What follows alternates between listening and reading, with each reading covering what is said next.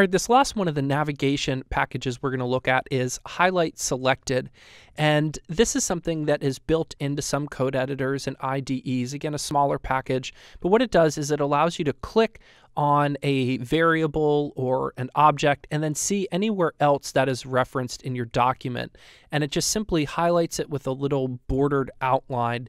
And this is something that some people find really helpful. Sometimes when you're coding, you want to see the context of where else that appears. Some people don't find it necessary at all. But if you're used to that feature or you like it, go ahead and install Highlight Selected, and I'll go ahead and just demo this real quick for you, what it looks like.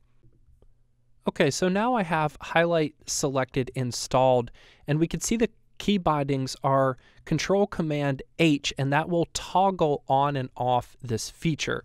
So if I want it to be on, I have to hit Control-Command-H, and then anytime I select a word, we'll see the other instances of it being highlighted. So now Editor Everywhere is highlighted. Another helpful place this could be is if I select Title, so you want to see a variable, it'll show you everywhere that that is selected. If this isn't strong enough, notice it's a very subtle effect. It's just a small gray outline. You could also come in here and highlight the background as well. So now we can see when they're clicked on, it'll highlight Title Everywhere.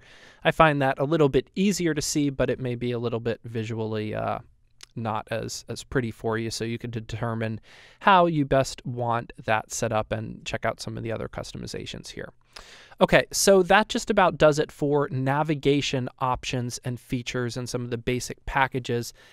Again, this list is not comprehensive. It's not every navigation package that you might want, but it does give you a pretty good idea of some really powerful things you could add and some things that come by default in other code editors or IDEs that we might want to have in Atom as well.